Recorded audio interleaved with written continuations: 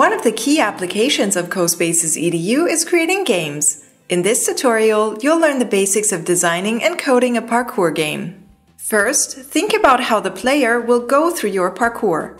Keep in mind that it isn't possible to jump in VR, so it might be best to design it in a way that doesn't require jumps. Games like this are played in first-person perspective, meaning that the camera's view is what the player will see. To help you conceive this when you create your game, rename your camera to Player. In this parkour game, the player will have two obstacles to pass without touching the ground. Whenever the player falls, they'll be taken back to the parkour's start position and lose a life. If the maximum amount of lives has been reached, it's a game over. But if the player manages to reach the goal before that, the game is won. Let's build the parkour before diving into programming all of this.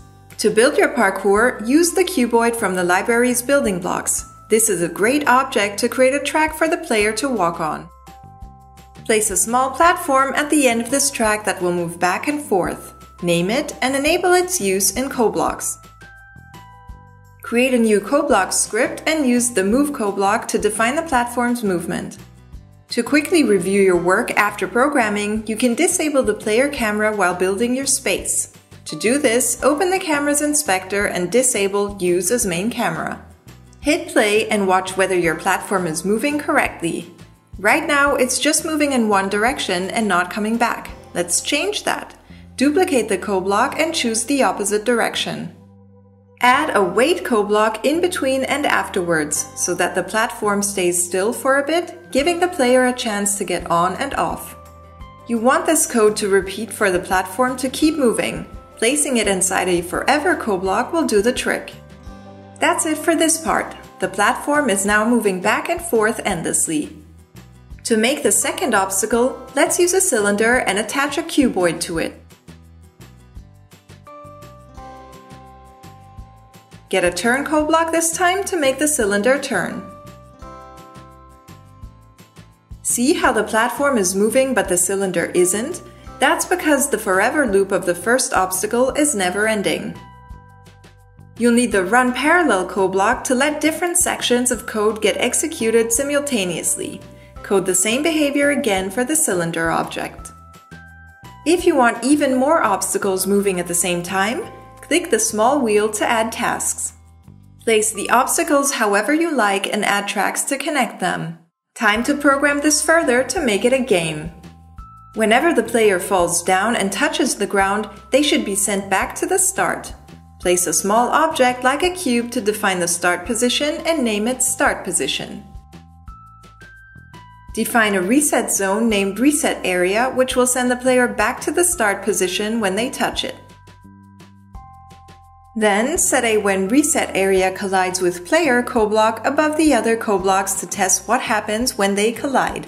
Whenever they collide, the position of the player will be set to Start Position. Enable the player camera again and test whether it's working.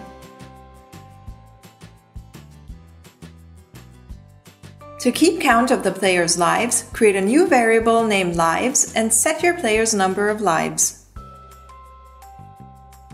Change the variable by -1 whenever the player collides with the ground, losing a life. It would be nice to show the player how many lives they have left, so let's use the text to display the player's lives and attach it to the camera so that it's always shown.